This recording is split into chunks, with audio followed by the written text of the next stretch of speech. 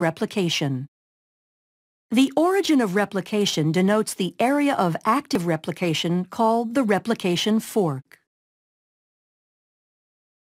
In order to understand how complex eukaryotic organisms replicate DNA, scientists first studied replication in prokaryotic models like E. coli.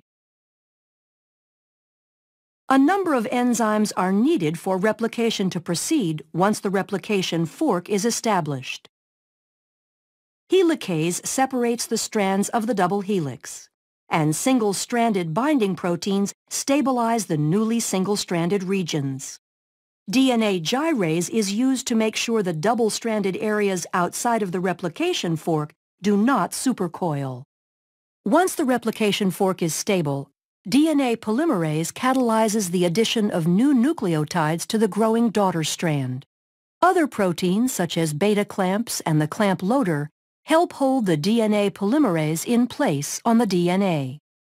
Short sequences of RNA, called primers, have to be paired to the template strands by the enzyme primase because DNA polymerase cannot begin to add nucleotides without a primer. Replication of both strands occurs at the same time, one using continuous synthesis and the other discontinuous. Continuous synthesis occurs on the 3' to 5' oriented parent strand, referred to as the leading strand. New nucleotides are added to the 3' end, moving continuously toward the expanding replication fork. Discontinuous synthesis occurs on the parent strand that is oriented 5' to 3', called the lagging strand, and is completed in segments called Okazaki fragments.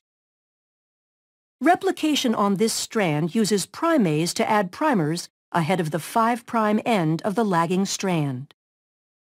DNA polymerase III then adds short sequences of nucleotides, the Okazaki fragments, to the primer, filling in the gap.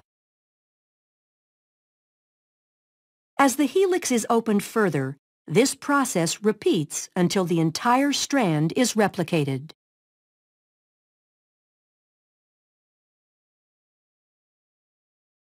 DNA polymerase I replaces the RNA primers with DNA nucleotides, and DNA ligase is used to ensure bonding between the fragments